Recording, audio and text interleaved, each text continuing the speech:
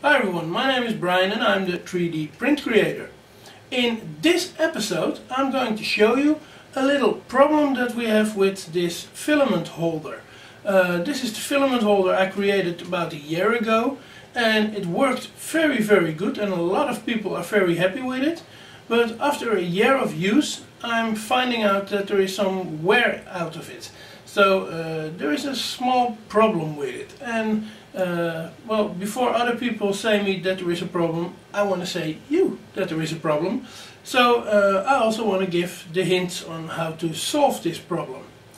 But before we do that, I noticed that a lot of people who are watching my YouTube videos are not subscribed. So if you like my videos, please use the subscribe button down below the video, because that really helps me a lot. I need a lot more subscribers to have an influential voice at some companies where I want to test some things, and you're going to benefit of it, so please help me out by subscribing to my channel.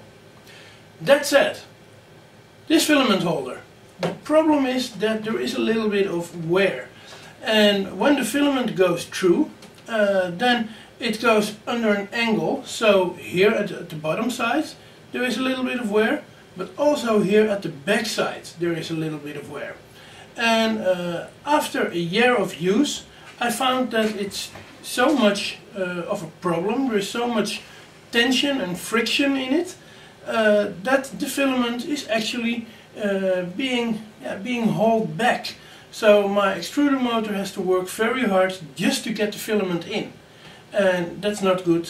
You can hear the motor make a clicking noise sometimes just because it couldn't get the filament in. And there is a very simple solution that's going to help you to end this problem. What you have to do is you have to buy yourself some PTFE tube, and it's really inexpensive. I bought 5 meters of it for, I guess it was $3 or something like that. So it's really inexpensive tube. Don't know the exact price, but it was something like that. And it's a PTFE tube, and the outer diameter is 4 millimeters and the inner diameter is only 2 millimeters. So when you have this tube, there is a small problem with this hole, because this hole ain't 4 millimeters wide.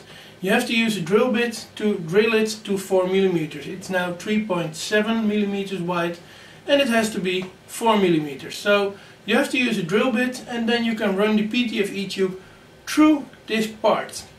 So when it's through, then you can connect the PTFE tube to the back of the printer, or the whole complete holder to the back of the printer, and then you have to use the drill bit again, because on the back side of the printer, just where the filament is going into the extruder motor, there is a small hole, and that hole is also nearly 4 millimeters. You have to use the drill bit just by hand. You don't need a drill for it, just by hand you can do it. You have to wear out that hole so it's 4 millimeters wide, just for a few millimeters deep. Because then you can run the PTFE tube to the inside there, and then the filament goes in here through the tube and goes all the way until there is the extruder motor, and from the extruder motor it goes directly into another PTFE tube to the carriage. So if you do it this way, then it's a very smooth path for the filament to go through, and there is not a lot of wear. It's very easy for the extruder motor to get the filament from the spool and directly to the nozzle.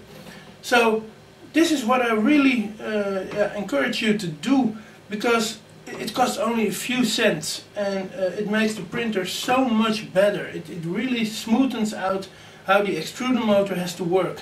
And I only found out after a year, because before that I didn't have the problem of the wearing that much. But now it's to a point that it's a problem.